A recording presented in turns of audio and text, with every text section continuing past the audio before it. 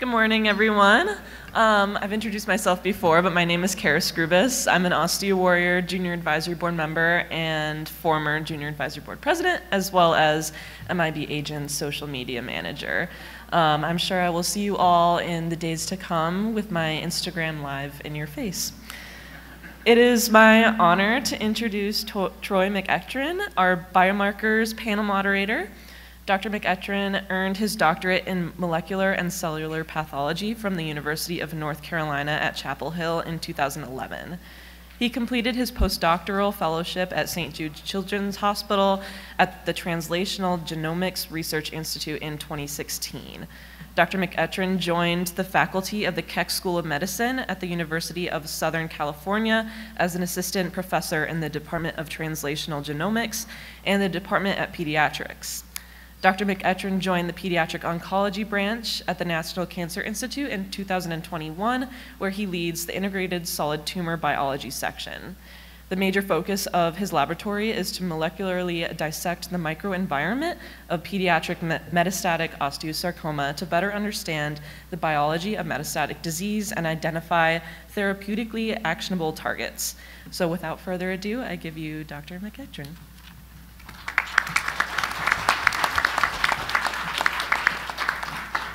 All right, well, thank you so much for the opportunity to moderate. Last year I got to do this, but the joys of being a federal employee is that they kind of cancel your travel whenever they feel fit. So I got to do it virtually last year, so doing it in person this year is much better. So first I just want to quickly say, give all of yourselves a round of applause for being here and just being committed to what we're all here to do, because as you've heard, osteo really stinks. So the fact that we're all here trying to do something positive and transformative for this disease and the patients and the families, that's remarkable. So thank everyone for being here for that. So I have 4 minutes and 16 seconds to introduce our panel, so I will go ahead and get started. So we have Josh Nash from the Hospital for Sick Children, and Josh is a PhD student, so make sure your questions are extra tough so that this is in preparation for his dissertation defense. So let's make this really, really difficult for him. So he's here from the Hospital for Sick Children, and he's going to be talking about developing a transcriptional atlas of sarcoma. Jovana Pavicic, perfect, from Columbia University. She's talking about a systems biology approach to defining tumor heterogeneity and prognostic and targetable master regulator signatures from bulk and single-cell RNA sequencing. So it's a really long title, so she also deserves extremely hard questions from the panel. This last name I'm going to butcher 100%, so I apologize ahead of time, even though I've already asked how to pronounce it. Kelly Mikelski? Okay, wonderful. From University of Minnesota, talking about identification of serum exosomal gene signatures associated with prognosis in pediatric osteos. Kelly Rankin from North of England Bone and Soft Tissue Tumor Service, talking about the ICONIC study. David Schulman from Dana-Farber Cancer Institute, talking about circulating tumor DNA as a prognostic biomarker for risk stratification in localized osteosarcoma, insights from the Leopard study. And Diane Deal from Count Me In, which is one of my favorite groups of all time, talking about the osteosarcoma and leiomyosarcoma Count Me In project from the Cancer Moonshot. So thank you all for being here, for listening to the panel. Super hard questions for the first two, and then the remaining four just go real easy. So I think we'll be good.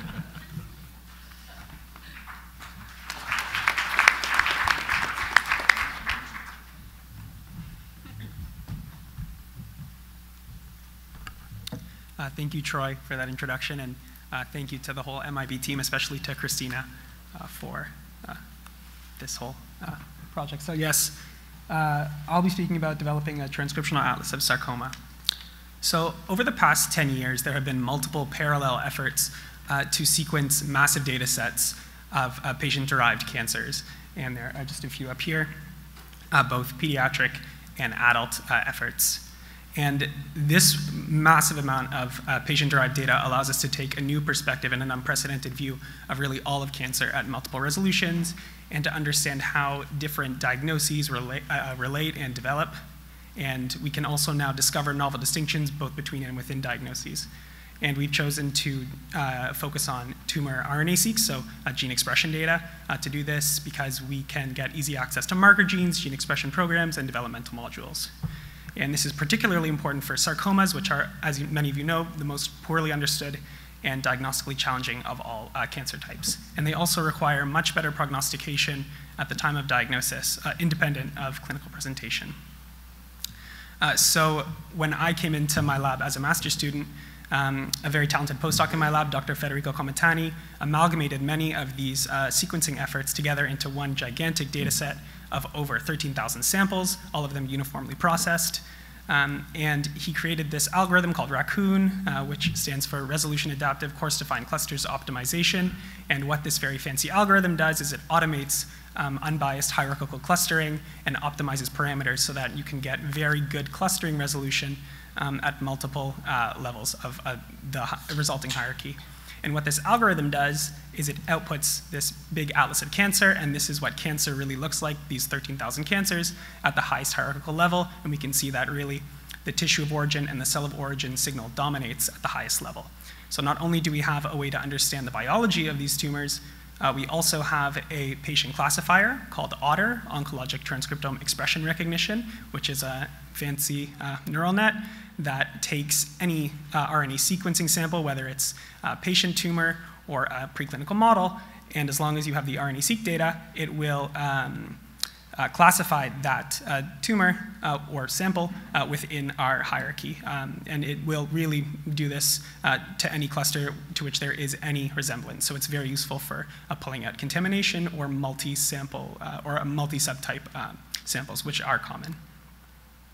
Sarcomas are here in the middle in these mesenchymal clusters, with the exception of a single sarcoma type Ewing sarcoma, which is its own distinct entity. And if any of you have any thoughts on that, I would love to discuss that after.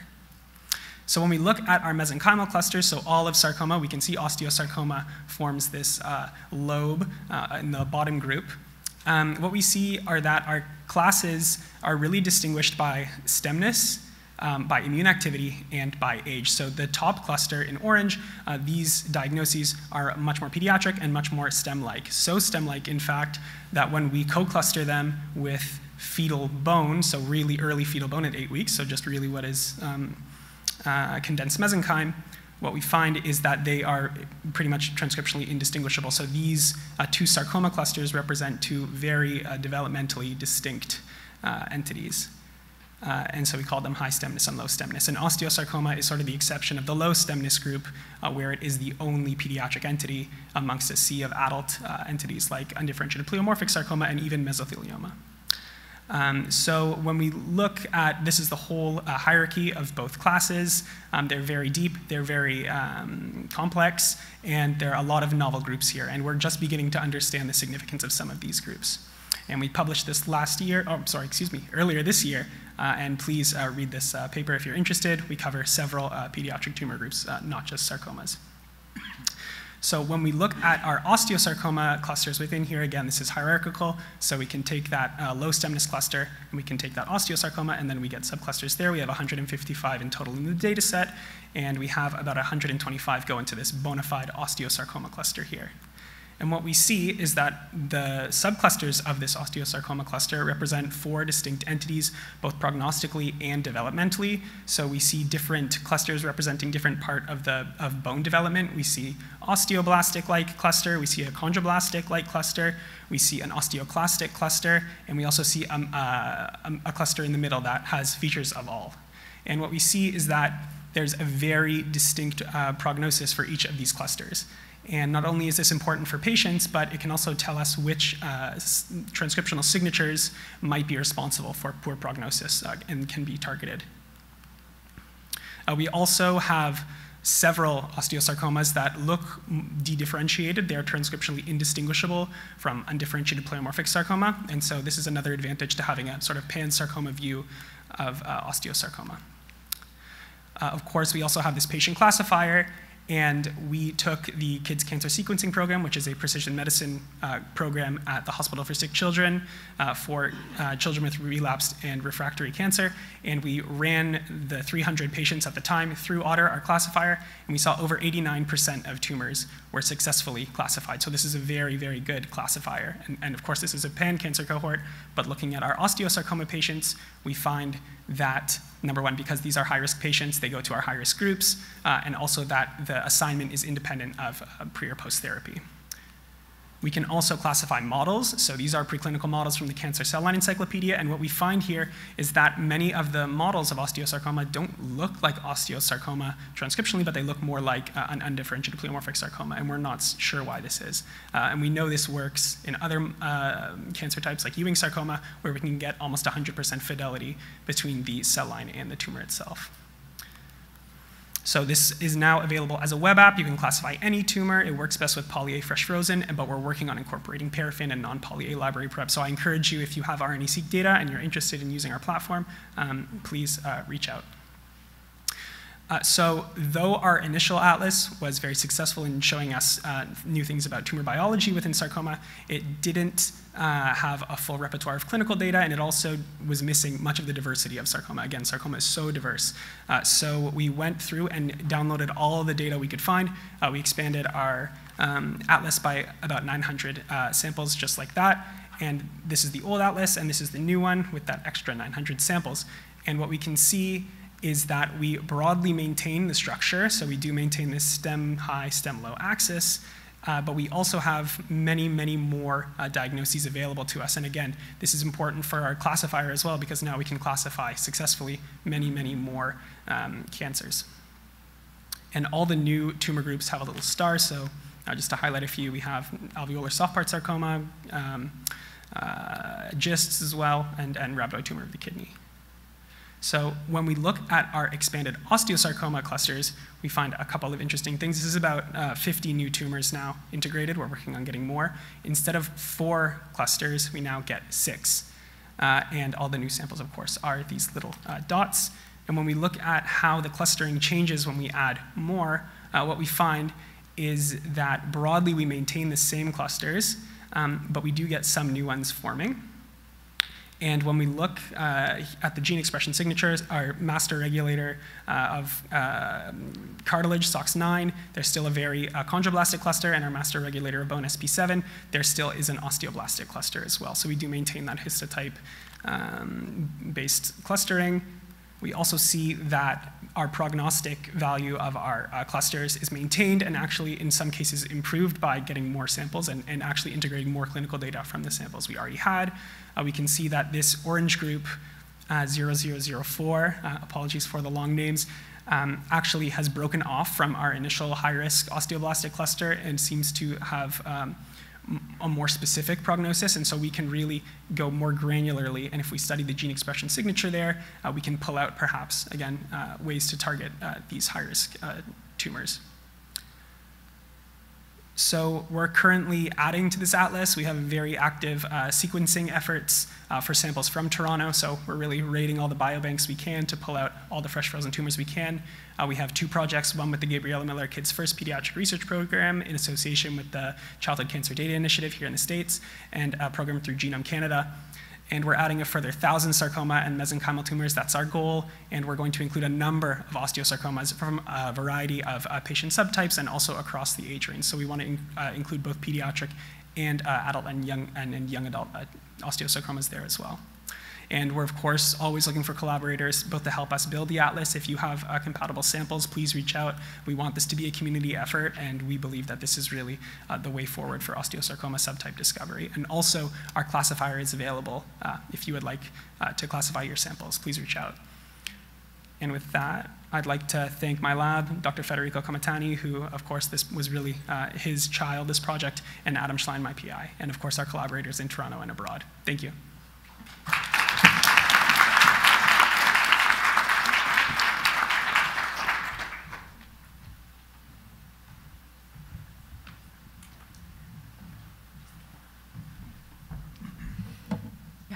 Good morning. I will be talking about long title, a systems biology approach to defining heterogeneity in master regulators in osteosarcoma. And I have no conflicts to disclose, and these are some reportable disclosures for our collaborators. So as we well know in this group, the genomic complexity in osteosarcoma that's really marked by many structural variants poses challenges for advancing precision medicine. And as you can see in these Surcos plots from patients in the target study, really no two patients look alike, and there's significant interpatient genetic heterogeneity. And while many studies have started to define the landscape of genetic alterations in osteosarcoma, we see that many alterations occur in only a small subset of patients. The ones that are more common, like TP53, are not directly druggable. And then the alterations, when they do occur in this complex genetic background that modifies their downstream effects with multiple pathways affected. And this really makes molecular risk stratification and therapy selection difficult. And so we wanted to address this using a novel precision oncology approach that was pioneered by my mentor, Andrea Califano, that really looks at cancer as a disease of aberrant proteins, not genes. And what he found was that really cancer cells are highly stable biological systems with tightly regulated transcriptional programs that maintain tumor homeostasis, similar to how normal cells maintain their homeostasis. And it's these transcriptional programs that really reflect underlying tumor biology more than the mutational state, than even copy number alteration or gene expression, as this example in the TCGA breast cancer cohort shows, where protein activity really strongly clustered patients into biologically relevant subtypes. And how we define these transcriptional programs, which we call the oncotexture, is based on something called the tumor bottleneck hypothesis. And this states that to really have a uniform disease phenotype like osteosarcoma, all these diverse genetic alterations upstream should really converge and induce aberrant activation of a small handful of what we call master regulators that work together in tightly regulated checkpoints to then implement the transcriptional program in the cell. And the Califano lab has developed algorithms that infer the activity of these master regulators using their downstream targets as a multiplex reporter of their activity. And these master regulators are rarely themselves mutated or alternatively expressed, but as has been shown across many cancer types, they're responsible for homeostatically maintaining the tumor cell state. They canalize the effects of upstream mutational events, and they're a new class of pharmacologically accessible biomarkers.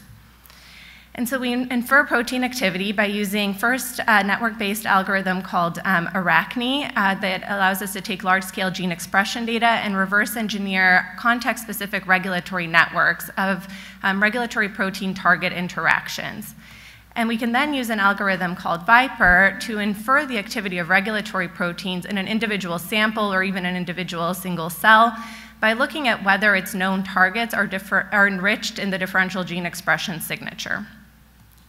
And so this Viper pipeline has now been applied in 2 New York State CLIA certified clinical tests. One is called OncoTarget and it infers the activity of about 300 directly druggable master regulators, and the other is OncoTreat, which really predicts drugs that are going to reverse the activity of the most dysregulated master regulators or the full tumor checkpoint in a sample using differential protein activity that we obtain by high throughput drug perturbation studies in molecularly matched cell lines.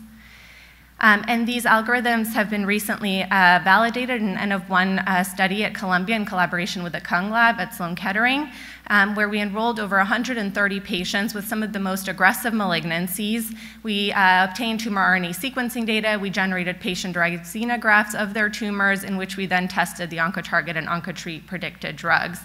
And the results were quite remarkable, where OncoTarget and OncoTreat predicted drugs in these highly resistant tumors had over 80% disease control rates compared to less than 5% in vehicle controls or in randomly selected tyrosine kinase inhibitors. And so with support from the Hyundai Hope on Wheels Foundation, we built this amazing team to try and apply these innovative technologies for osteosarcoma to see if we can define these novel master regulator dependencies with a goal of defining prognostic biomarkers and new therapeutic approaches. So we first began by looking at bulk RNA gene expression data across over 200 patient samples. We reverse engineered an osteosarcoma-specific regulatory network. And here we show a heat map, unsupervised clustering of the patient samples by protein activity, which is the color of the heat map. And what we find is 2 distinct groups of patients with unique master regulators, which are in the rows. And patients from these two clusters showed significantly different survival. And patients in the high-risk cluster showed activation of master regulators like FOXM1, CENPF, TOP2A, which is a known tumor checkpoint that's recurrently seen in the most aggressive malignancies, while patients in the low-risk cluster showed activation of proteins involved in immune regulation and interferon gamma signaling. And this was further seen in a pathway analysis of the most active master regulators, where the low-risk group showed activation of innate and adaptive immune pathways, while the high-risk group showed activation of cell cycle pathways. And on the right, we defined the most predictive master regulators for assigning patients to each group through a random forest classifier that performed quite well in segregating patients. And these master regulators are enriched in functions like osteoblast differentiation, osteoclast activation, angiogenesis, and inflammatory regulation.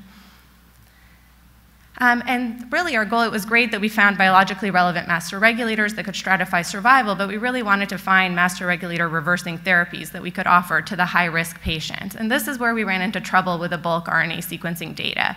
The bulk oncotarget, oncotreat predictions were limited for many patients. There was a lot of heterogeneity, and the in vivo validations did not pan out, as you saw in that amazing preclinical study across the adult cancers. And so at the same time, new single-cell data was emerging, and these two studies were published that provided single-cell osteosarcoma gene expression data, and we thought this could be really useful to address two confounders from bulk data.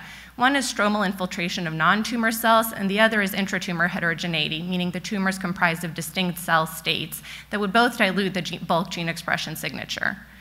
And protein activity is particularly well suited to analyzing single-cell data, which has a major challenge of gene dropout effect, where 80 to 90% of your genes don't have zero reads in the cells.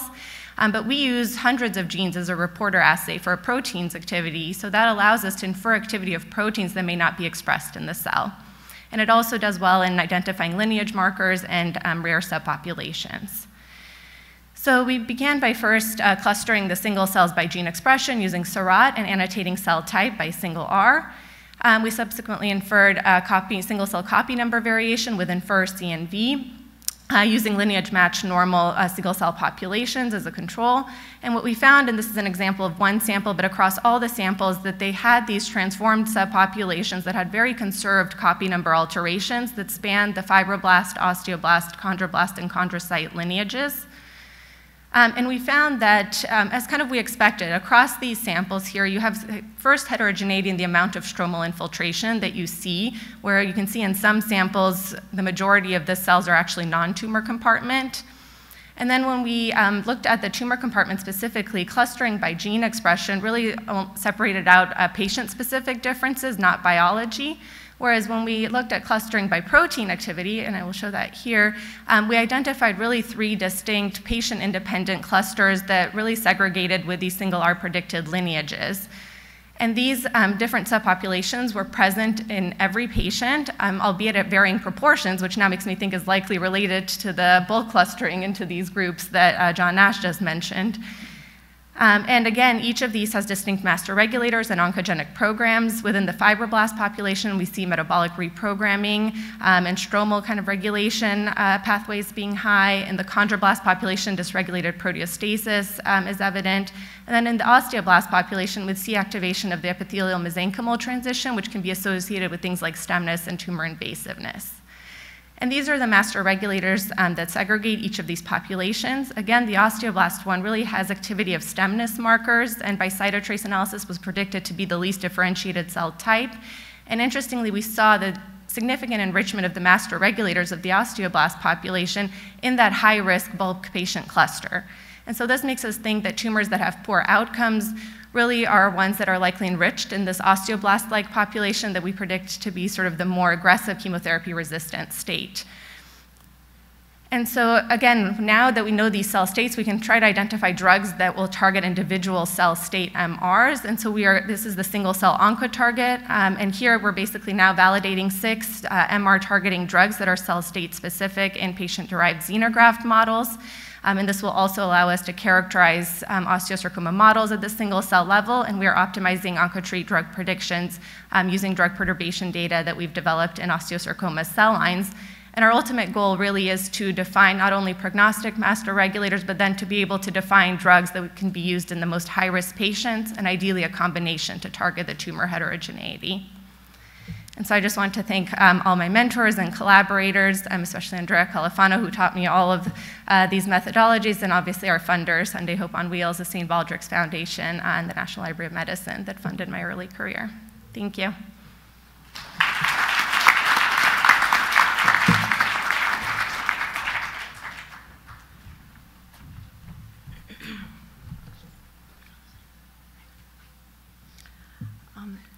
Hi, I just wanted to say thank you for having me here. I'm so excited to be here. It's really an honor to talk about my research at Factor. So I do have a couple of disclosures. Intellectual property applications have been filed that are relevant to this work. And just to start with the take-home messages, at the end of this talk, I will hope that you leave with that exosomes are biologically active vesicles that are secreted into the blood and have potential applications in diagnostic medicine. We developed an exosomal osteosarcoma gene signature that was prognostic in canine osteosarcoma, and we are now applying that methodology to determine gene signatures associated with prognosis in pediatric osteosarcoma. So osteosarcoma displays a lot of heterogeneity, which makes it difficult to determine biomarkers, and there are currently no tests that are non-invasive and able to predict who will respond to therapy, and that's true for both humans and canines. As we know, unfortunately, many patients with osteosarcoma do not survive despite receiving aggressive therapies, and those that do survive are at an increased risk of developing therapy-related morbidities, including secondary malignancies. So really, a test to guide therapy and predict prognosis would have potential benefits for making sure that those patients that really needed the more aggressive therapies are guided to that, and those that maybe don't have are predicted to not have as poor of a prognosis could be treated less aggressively, sparing them from these secondary complications. Naturally occurring osteosarcoma in the pet dog can serve as an interesting model for some aspects of the disease in humans, as dogs present with a very similar clinical presentation, they're treated very similarly, and they progress in a very similar fashion. However, dogs are diagnosed with osteosarcoma at a far more common rate than humans, and so again, these features favor the use of canine osteosarcoma as a model for certain aspects of the disease in humans. I just want to touch on exosomes because that's where my work lies. Exosomes are microvesicles that are secreted by all cells in the body, and they contain important information that's relevant to the cell of origin, including things like DNA, RNA, proteins, and lipids, and they can be efficiently isolated from biological fluids such as blood. There are some challenges working with exosomes, however, because it can be difficult to distinguish exosomes that are relevant to your disease of interest from the vastly larger background of exosomes secreted by normal cells in the body. So essentially, it can be challenging to separate the signal from the noise. And we developed a method to overcome this limitation of working with exosomes by using a novel canine osteosarcoma xenograft mouse model. So essentially, we gave mice canine osteosarcoma tumors by injecting them with canine osteosarcoma cell lines and allowing them to develop tumors. We then obtained serum samples from the mice and sequenced the exosomal contents and aligned the exosomal contents to a combined canine mouse genome. And we know that anything that aligned specifically only to the canine genome had to originate from the canine osteosarcoma tumors, because otherwise mice should not have circulating canine-specific transcripts in their blood. And anything that aligned specifically to the mouse genome relative to the controls, we know is indicative of the mouse's response to having that canine tumor. So in doing so, we were able to identify genes that were associated with presence of canine osteosarcoma in the mouse, essentially using the mouse model to filter the signal from the background noise. But we wanted to make sure that this had relevance in our species of interest, so we validated our gene signature in the serum of dogs with osteosarcoma, as well as healthy control dogs and dogs with other diseases, and applied machine learning. So now I'll go over some of those results. So I'll focus mainly on the heat map shown here in A. These are the genes that were obtained from the mouse exosomal sequencing, and that specifically aligned only to the canine genome. Genes that are overexpressed here are shown in red, whereas genes that are underexpressed relative to the mean are shown in blue. And in doing this, we were able to identify 25 genes that were differentially expressed that specifically aligned just to the canine genome. So we know that these are canine osteosarcoma-specific genes. We narrowed this list of 25 genes down to a panel of 5 genes that we validated in the serum of dogs using qRT-PCR, and those genes are shown with the asterisks.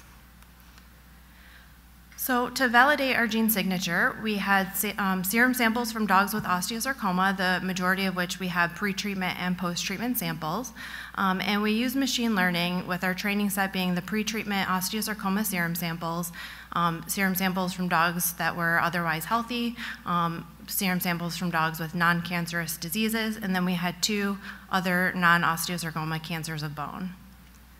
I'm not going to spend a lot of time on this. This is just a figure showing all of the different machine learning algorithms that we investigated, and then we further investigated ones that were more, had the highest sensitivity, which are shown in the blue dashed lines.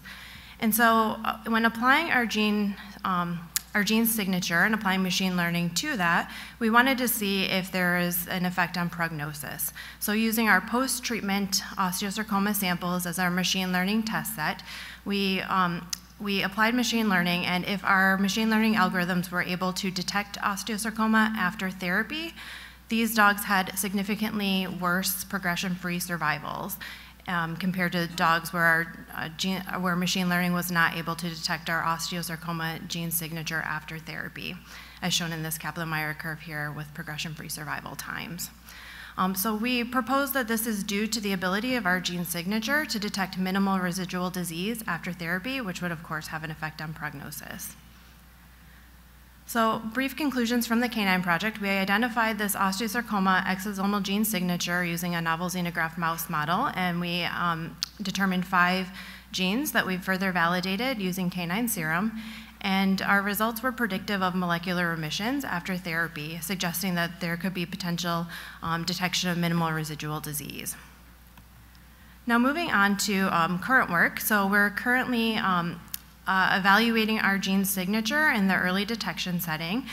We are enrolling more dogs with osteosarcoma to validate the predictive value in an independent data set. And then we're applying our gene signature to otherwise healthy dogs that are considered to be at an increased risk of osteosarcoma development. So these are large and giant breed dogs that are otherwise healthy. And then we are also working to apply our methodology to determine gene signatures associated with prognosis in human pediatric osteosarcoma.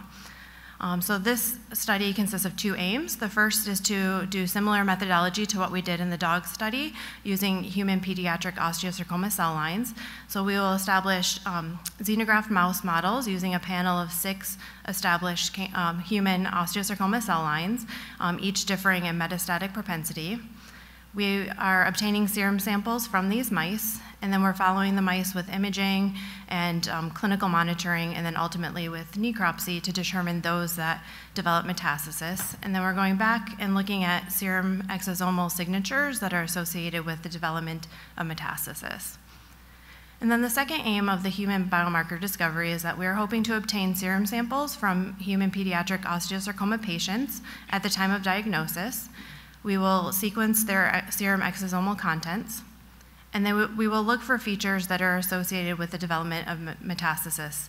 And in doing these 2 aims together, we hope that we will be able to determine a more robust gene signature associated with prognosis in pediatric osteosarcoma. I just want to mention that we think about liquid biopsies as being very beneficial in the early detection or at the time of diagnosis setting, but there are other potential applications for a diagnostic test that was able to predict prognosis, including throughout therapy to monitor for recurrence of disease, and then if metastasis is to occur, then we can use tests such as this to guide therapy. So in closing, my take-home messages, again, are that exosomes are biologically active vesicles that are secreted by cells, and they contain information that's relevant to their cell of origin, meaning that they have potential applications in diagnostic medicine. We developed an exosome biomarker signature that was prognostic in canine osteosarcoma, and we are now applying that same methodology to determine gene signatures associated with prognosis in human pediatric osteosarcoma. I'd like to thank the following funding sources, and as well as acknowledge all my lab mates, my great group of students that I have this summer, and then all of my collaborators, and then my committee on my K01. Thank you.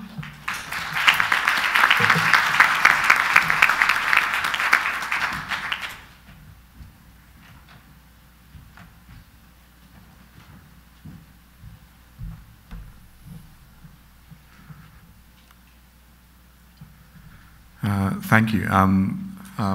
Delighted to be here today. Thank you to the organizers for inviting me, and particularly for the travel fund to Isaac and family to enable me to get here today from the north of England. So I'm going to talk to you about the ICONIC study, which has been running in the UK for several years now. And this was developed through our National Cancer Research Institute bone sarcoma subgroup, essentially in recognition of the fact that there were no studies available at all for osteosarcoma patients back in 2018 when we were discussing it. And so the plan, therefore, was to set up a multidisciplinary collaboration across the UK to address some clinical and biological questions and set up a platform for interventional clinical trials. So the funding was generously awarded from the Bone Cancer Research Trust, which is a charity in the UK that funds research into bone sarcoma. Sandra Strauss is a medical oncologist at UCL in London, and she's the chief investigator. And so she has pulled together a collaboration of clinicians, scientists, and of course we have patients involved and a named patient advocate, Philippa Vance. So the study opened in November 2019 and is very inclusive. The idea here is to have actually no exclusion criteria. Any patient newly diagnosed with an osteosarcoma in the UK is eligible, and in fact we can recruit backwards a little bit if they're not recruited on the day of diagnosis, as it were. And in terms of an update from earlier this year, there are 222 patients enrolled. There's 29 centers open, and so it's recruiting well. Even despite the pandemic, it managed to keep recruiting and is recruiting at 7.2 patients per month. And looking at the various centers that are open, UCL being a high volume center for treating osteosarcoma patients, and the lead center is recruiting the highest volume of patients. And then, as trialists know, you have the tail there of the various centers that are opening later and recruiting at various rates. And in terms of the data from the recent update, we have the expected incidence in the younger patients, and then again, in the over 60s, the older patients, we see patients presenting at an older age with osteosarcoma as well. So we're trying to capture those patients and the treatment they receive. And in terms of the anatomical sites, as expected, most in the femur, tibia, and then other sites. Some interesting insights already into the clinical care. There's differences in staging methodology, use of mifemertide. About 60% of eligible patients are receiving that. We're looking into that in a bit more detail. And we're collecting data on surgery and pathological response and also complications from surgery. And in particular, we have a patient experience component to the study. The differences in staging, well, what was reassuring to see is, of course, patients are getting appropriate chest staging. What's interesting for the skeleton is that higher than expected numbers of patients receiving whole body MRI to stage the skeleton versus bone scan and PET scans. And for the purposes of this talk, focusing on the biomarkers, we collect tissue and blood samples, and I'll talk about looking for circulating tumor cells. We get a sample in a Streck tube, which contains a fixative to preserve the cells, and that comes to our lab in Newcastle. Another Streck tube goes down to Sheffield, also for analysis for circulating tumor cells, and then a sample goes to London for ctDNA analysis, and of course we're collecting tissue samples as well. We're also looking at the routine available blood tests patients have just as part of their workup, because it's important not to forget about these tests as they can be useful. Some of them are predictive of oncological outcomes such as CRP.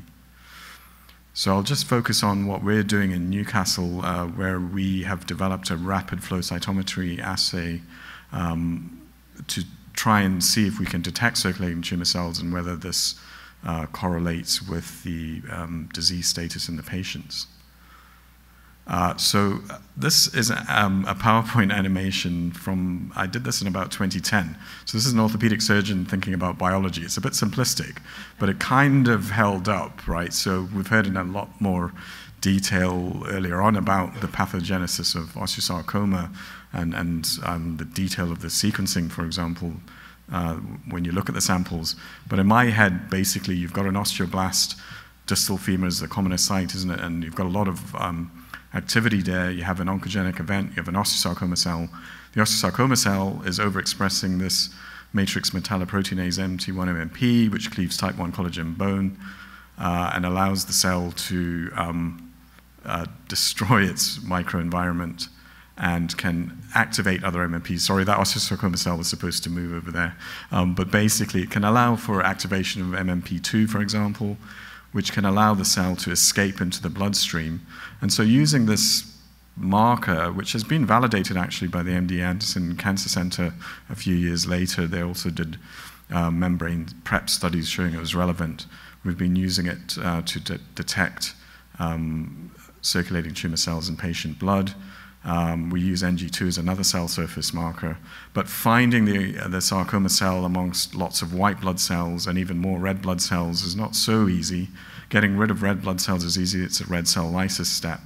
And then we put antibodies on, so we put antibody against MT1 and NG2 as our sarcoma markers, and then we put white cell markers on as well, CD45 and CD16. And so what we started off doing is spiking osteosarcoma cell lines into healthy volunteer blood and showing we can get that shift on the sarcoma markers. And then when we go to the dot plots, here we have some residual white cells. There's no cells spiked in this healthy volunteer sample, a few positive, false positives there. If we've got a heavy spike, we can see them on the flow cytometry plot. But actually, as we reduce the numbers of spiked cells, then our detection rates are variable, of course, because it's quite a rapid, still a bit of a rough test, but it seems to hold up reasonably well. And so when we've looked at patients, so top left, we've got a healthy volunteer, and we've got quadrants here, and we're looking at the percentage of sarcoma marker positive events. So a spiked sample has their 21%, healthy volunteer is always less than 5%. Here we have a patient sample sent up from London on the bottom left, and the potential CTC population there is at 14%. And then following treatment, that population has disappeared. And that when we've put this together, so we've done a range of sarcoma types, most of them osteosarcoma patients, and comparing to the healthy volunteers, it seems to hold up. So whether this assay could be used in the clinic, we can turn it around in 3 hours to look at the size of the CT population on diagnosis, and perhaps could be used during follow-up. Needs to be explored, and as we go on in the ICONIC study, we'll study this further. We've done additional tests using the image stream flow cytometer to get images, and have done some DNA extraction and some exome sequencing from potential CTC populations, and we're just analyzing the data there. So in summary, CTCs are detectable in osteosarcoma patient blood using a rapid flow cytometry assay, and if we've got enough blood left over, we do some extra analyses as well.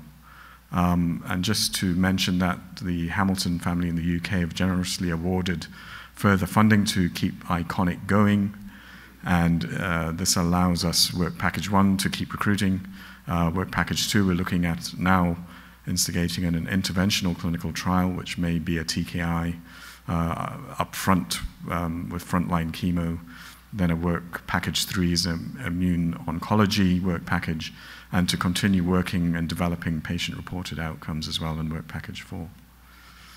So acknowledgements to the ICONIC team. There's lots of clinicians, scientists, nurses involved, along with our patients. And it is interfacing with, you may have heard of FOSTER, which is a Europe-wide initiative, again, same as yourselves in the US, really trying to tackle the difficult issues in osteosarcoma.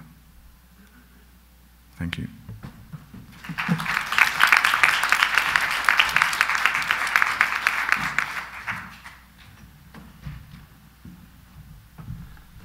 Good morning. I'm Dave Schulman from Dana-Farber Cancer Institute. I'd really like to thank Troy for the introduction, Christina for helping us sort of stay on task and stay organized and pulling this together, and for the organizers for the opportunity to be here. This is my first time at Factor, and I just can't say in less than 24 hours how energized I already feel. So I'll cover this morning development of circulating tumor DNA as a prognostic biomarker for patients with osteosarcoma. And my co-panelists have actually given a really nice background. The problem that I hope we'll be able to solve with this is that there are currently no validated molecular biomarkers for patients with bone sarcomas. As you can see, there's a lot of work sort of moving towards making these a reality for patients. And you'll also have to pardon me, I mentioned Ewing sarcoma a few times in this presentation, but I'll get to why I do that. So osteosarcoma is the most common malignant bone tumor we see in adolescents and young adults, followed by Ewing sarcoma.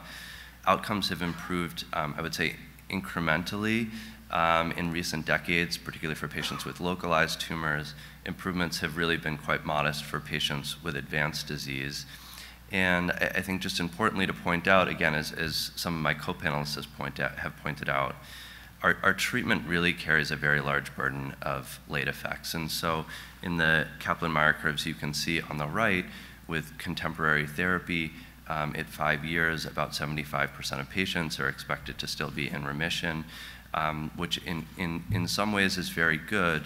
The problems are that there are 25% of patients who are not, and then among the patients we do cure, there's really a tremendous burden of late effects, and we haven't figured out whether or not there are patients who actually may be able to achieve cure with less intensive therapy. And so to kind of highlight this, I'll give you an example of 2 patients who presented in my clinic a little over a year ago. The first is a 30-year-old with a localized osteosarcoma of the left distal femur.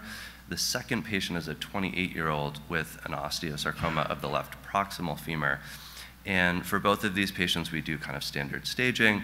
We see that there's no evidence of metastatic disease, and even if there was, we would proceed with MAP chemotherapy, local control, more MAP chemotherapy, and then surveillance. And we really don't have a good way of saying, is one of these patients' risk of having their disease come back sort of higher or lower, and can we actually risk stratify this treatment to optimize chance of cure and minimize risk of late effects. The genome of osteosarcoma, in contrast, Ewing sarcoma, I think provides a real opportunity to use circulating tumor DNA to try and differentiate patients like this. And so you've already seen examples of Circus plots that sort of represent the complexity of the osteosarcoma genome, shown here on the left, with numerous copy number changes and complex rearrangements. In stark contrast to that, sarcomas that are fusion-driven, like Ewing sarcoma, typically have more, we say, quiet or silent genomes with characteristic translocations. And we can use these genomic features to quantify the amount of tumor DNA that's floating around in the blood. And so you've heard a little bit about exosomes and circulating tumor DNA cells. We are really focused on small double-stranded bits of DNA that are circulating tumor DNA. So specifically for osteosarcoma, the way we do this is using ultra-low-pass whole genome sequencing that leverages the presence of these copy number changes.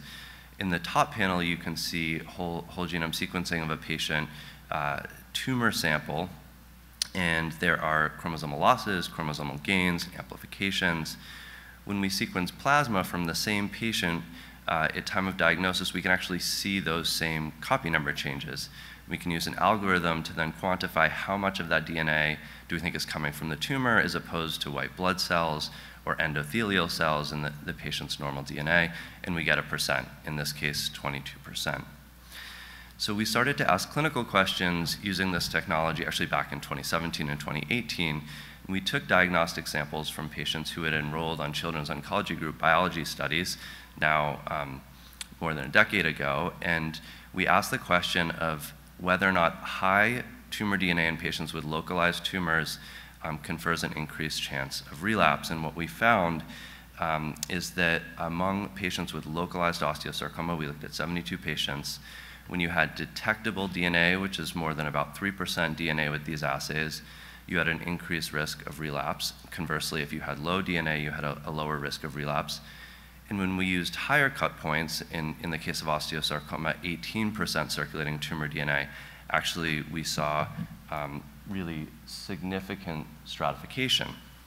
We had a similar finding in localized Ewing sarcoma and metastatic Ewing sarcoma.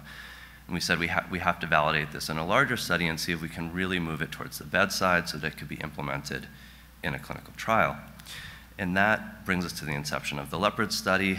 This was a study that I developed with my mentors back in 2017 and 2018.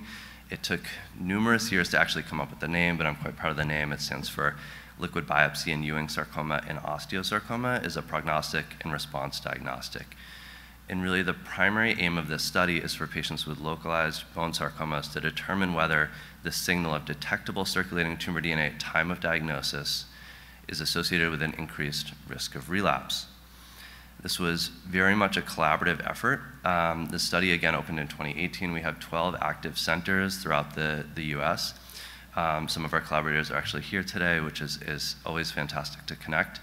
And to date, the study has enrolled 142 patients with localized Ewing sarcoma and 138 patients with localized osteosarcoma. The study was powered to validate those initial findings we had from that 2018 paper. And actually, the osteosarcoma arm closed a couple months ago, which was a really exciting milestone for the study. We're working on data cleaning and getting closer to be able to do the actual final analysis of the primary aim.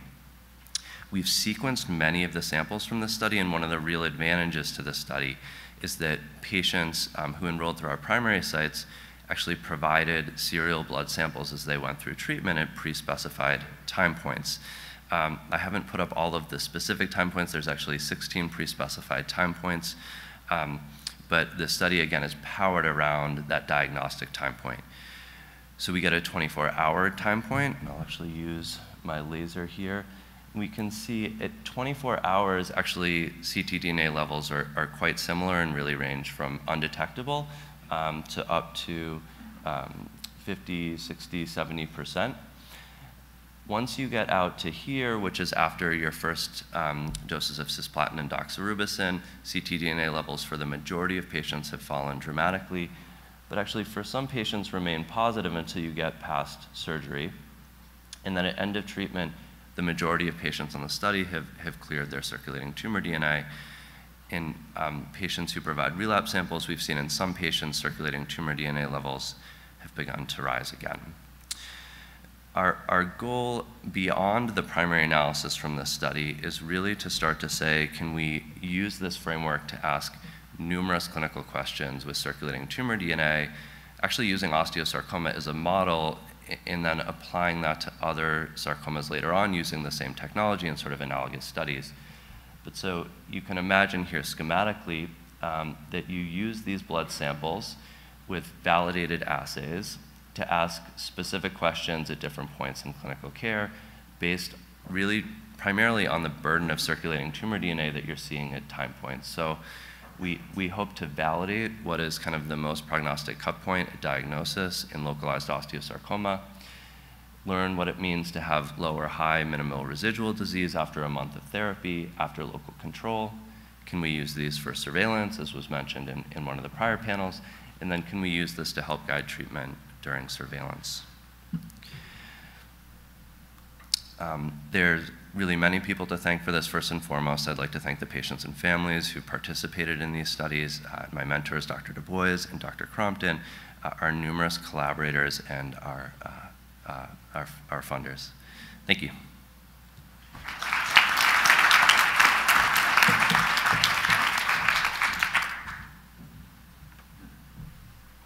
Good morning. My name is Diane Deal, and I'm here on behalf of Count Me In, a part of the Broad Institute. We've just heard some amazing, amazing science that really, I think, should inspire us all as we work towards better treatments and better cures for osteosarcoma. So what can we do to connect the dots, to better connect the dots? And what can we do to engage with patients who have osteosarcoma? Many years ago now, back in 2015, there was an idea about what can we do to connect patients directly with the researchers. Back then, it was focused on metastatic breast cancer, and out of that project was born Count Me In. We use digital technologies to enroll and consent patients who especially have rare cancers. And we then are able to obtain their medical records. We also ask many survey questions, and then we collect saliva and blood samples, as well as for those who have tumor samples, we are able to collect those samples and perform genomic sequencing. What we're trying to do is connect all of the clinical data with the genomic data in an effort to try and better understand the biologies of disease, as well as to understand what we can do more, hopefully, to have better treatments for our patients. Born out of and inspired by Count Me In, the National Cancer Institute, as part of the Cancer Moonshot Initiative, created the Participant Engagement and Cancer Genome Sequencing Network, better known as PECGS. This is a collaborative effort with Count Me In and 4 other institutions across the United States. Our objective really is to directly engage and work with diverse groups of underrepresented cancer patients and survivors. We are trying to address the gaps in our overall knowledge of genomics in very rare and highly lethal cancers. The Count Me In organization and doctors Katie Janeway, Suzanne George, and Jenny Mack were able to receive a grant as part of this network. We are focused on osteosarcoma and leiomyosarcoma. Our goal for the osteosarcoma study is to consent 1,000 patients across the United States and Canada. We will then retrieve their medical records, do a very deep medical clinical abstraction of those medical records, survey patients, survey loved ones, and then collect the biologic samples. We're going to be doing whole genome sequencing and whole exome sequencing from pairs, normal and somatic pairs, as well as also potentially looking at ctDNA from the blood. One of the main points of this network and this study is to better understand how do we directly engage with patients, and how do we ensure that patients that are across the country and across Canada who maybe are not being treated at some of the large cancer treatment centers, how do we ensure that their voices, that their experiences are heard? And so part of this research is not only the genomic piece, but also really the human element and the patient experience.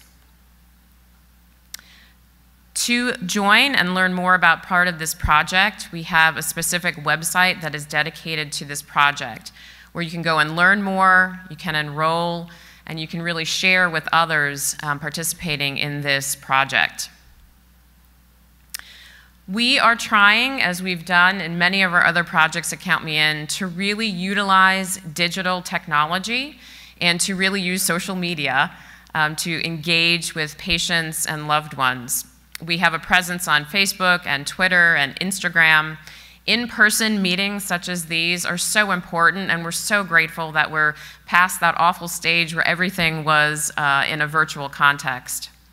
We're also trying to understand, because this is such a rare cancer, what other collaborations can we engage with across other research centers and biobanks.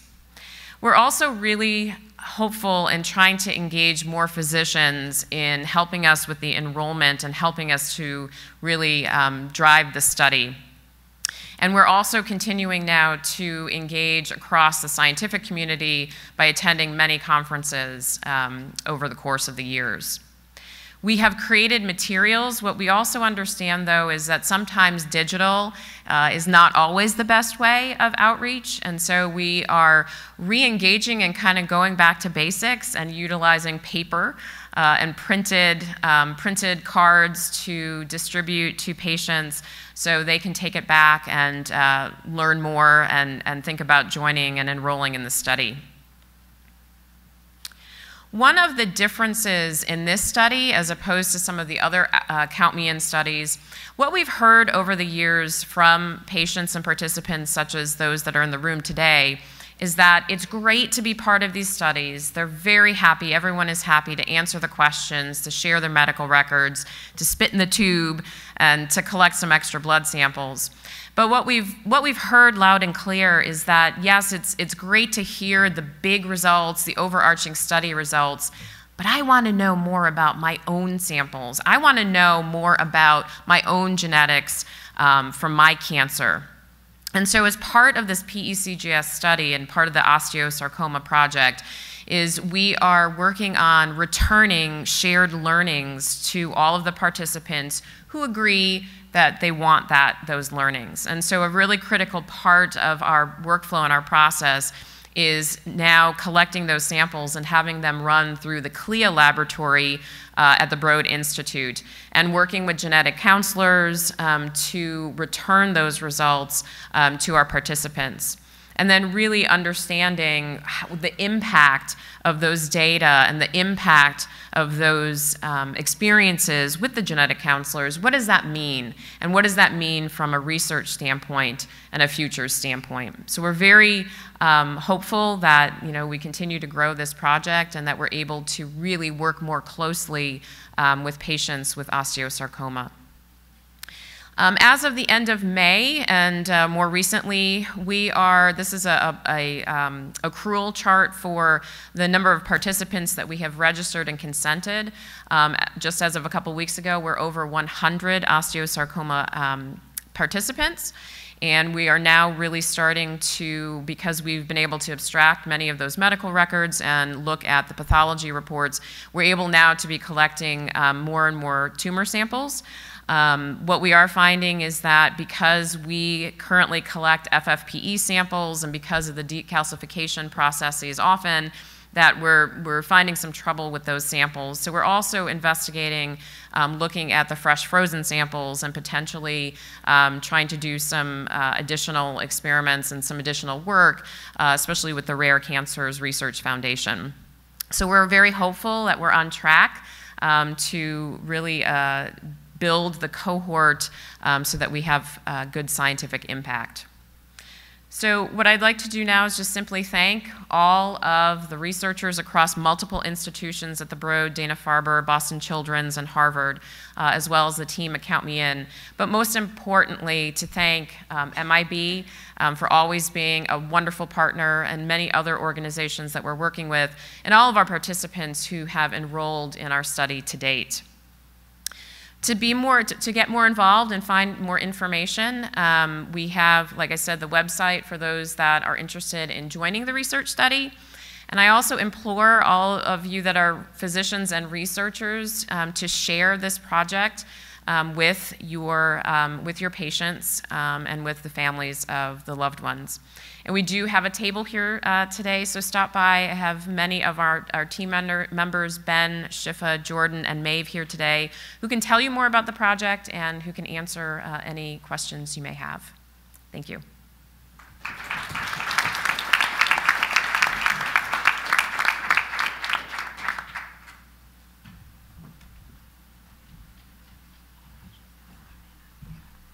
All right, so now we have a little bit of time for questions. So,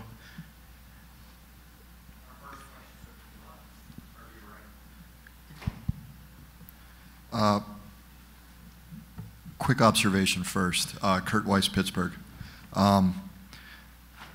That's as good a scientific session on osteosarcoma as I think I've ever heard. So, Christina, where are you at? Tip of the hat. That was fantastic. I think there's like a silhouette of me on the back of the wall from the force of your data hitting me. But my questions specifically for Josh and Giovanna, one of my contributions to the community is to be relentless on reminding people about the importance of metastatic disease. And so I'm wondering, Josh, in terms of the actual tumors that you looked at, and Giovanna, the building of your algorithms, were there any examples of osteosarcoma Mets and potentially any matched sets of primaries and Mets from the same patient that you incorporated into your work? But to all the authors on the stage, tremendous.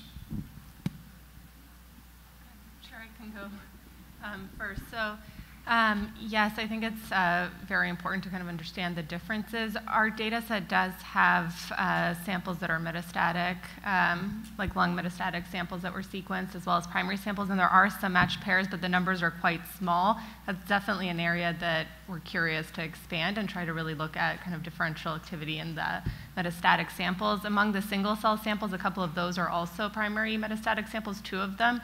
Interestingly, sort of at least the tumor heterogeneity didn't seem, it was still similar to the primary samples. I do think it'd be curious to look at the tumor microenvironment more at the single cell level from those samples. And then acquiring kind of serial samples, I think, is really key over time to be able to understand the changes in the samples from different locations. So definitely an area that I'd be curious to expand. We do have some data, but obviously aggregating data among all our groups would be key, I think, to be able to answer those questions.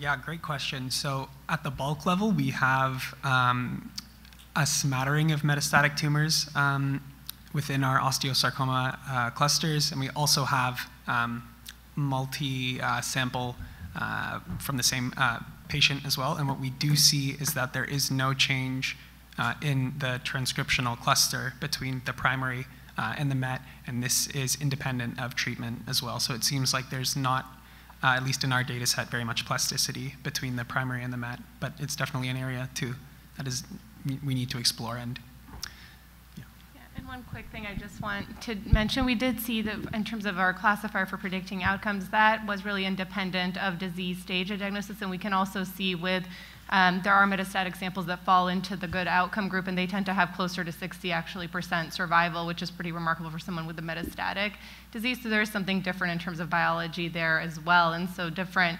I think there is differences, heterogeneity in the actual biology of developing metastatic disease among patients. So it's much more complex even than just understanding how you develop metastatic disease to begin with.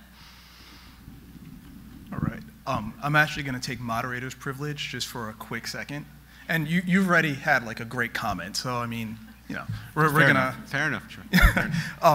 So everyone up here is in the process of generating or analyzing tons of data, right? And then we're pulling in clinical data, so on and so forth.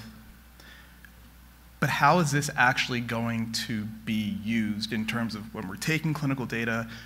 We have different EMRs. They don't actually talk to each other, right?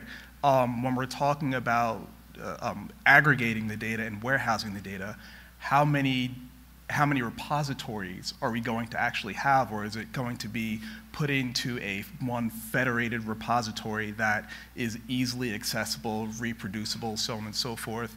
We have the Childhood Cancer Data Initiative, which is very similar to what Count Me In is doing, except Count Me In is more disease-centric. All of the biomarkers work going on, like how do we actually take all of this amazing work that's being done and put it into a singular package that we can kind of put a nice little bow on and make it accessible for researchers, for patients, for providers, so that it actually goes more, it's more than an academic exercise, but it's something that we could actually put into practice and put into motion. And that's a question for everyone up on the panel. I'm excluding myself because I'm the moderator, so, yeah. That's a very difficult question, yeah, so I guess one of the two of us who were slated for the difficult questions can start. And I think we have some experts in the room who are have a lot more knowledge about this.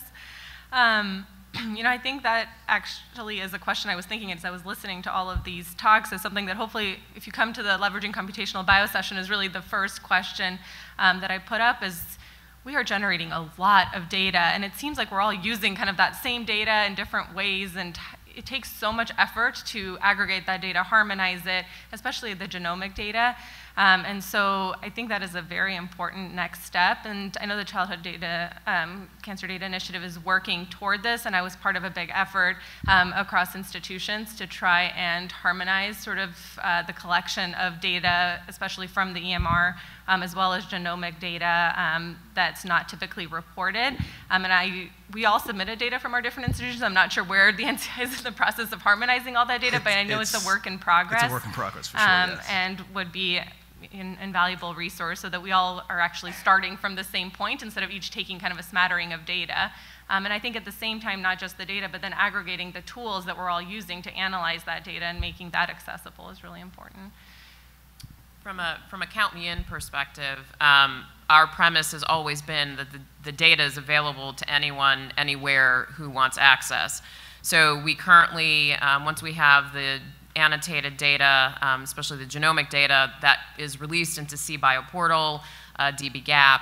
And additionally, any researcher who wants the raw data, we will gladly share that with you. There's no reason why we sit on the data. We are also, through the Broad Institute, looking at other opportunities for sharing more broadly the clinical data. So a lot of the databases obviously focus on the genomic or the chemical, biological data, but we're also finding a lot of really wonderful information in all of those medical records. And we're really trying to work both with CBio portal, but also internally within our Terra platform at the Broad, for releasing more of that de-identified clinical and patient-reported data and linking that with the genomic data. I think we have a long way to go, and there's many, many other tools that are up and coming. We saw a lot today, but there's also a lot of promise with machine learning and artificial intelligence to try and connect the dots.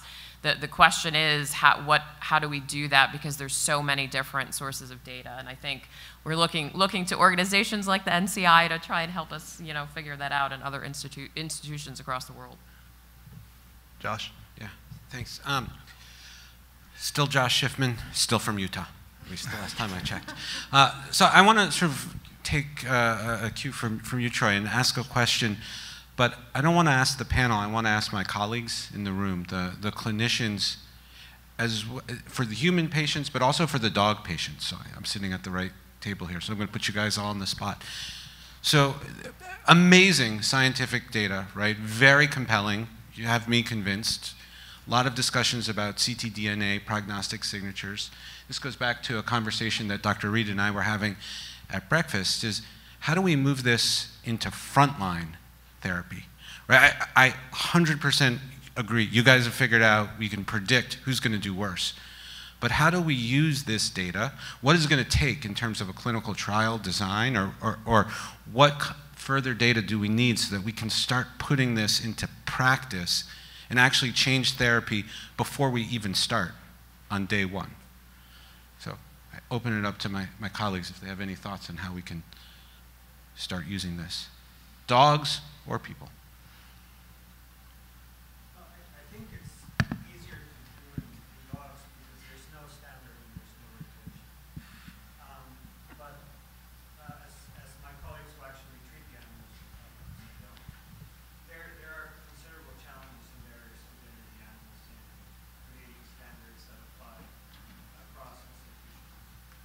I think with kids, there's huge barriers because of the infrequent numbers of patients and the complete environment of risk aversion, where there's an unwillingness to change anything until it's proven, and so it becomes a chicken and an egg problem, right? Like, you can't prove it because you don't get the cases and you don't get to try it, but you don't get to try it because it's not approved. And so I think it's a really, really good question.